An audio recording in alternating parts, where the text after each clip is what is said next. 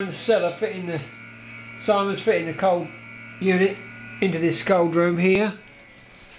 I need a hammer. Here we are in the back. You need a hammer, Simon? Yeah. Right. How's that going to go? Now, where is the air going to come in for the?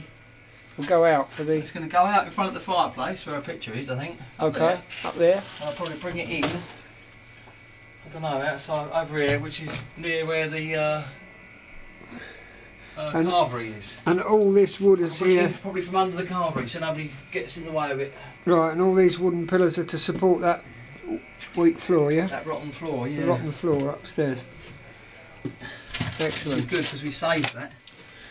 Saved the building there. Saved the building? Yeah, there's a whole building up. Right. There's a big barrels here. And a very short, shallow piece of the cellar. More beer barrels. Now this little kitty is for cooling this is for the real ale. But we'll see about that, whether we're going to keep that on there or not. These are the coolers for the beer, upstairs on the bar for this beer, which will also be cooled by this cooling unit, which is going to be fitted into this room here.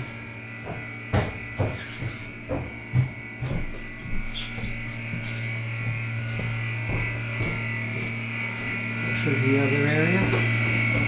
This is our CO2, our gas supply. The gas that pushes the beers up. A very big cylinder. Gets filled up from outside.